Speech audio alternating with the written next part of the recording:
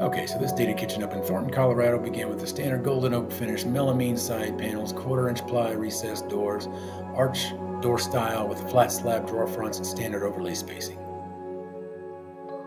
All right, you see in the after, we've got snow white finish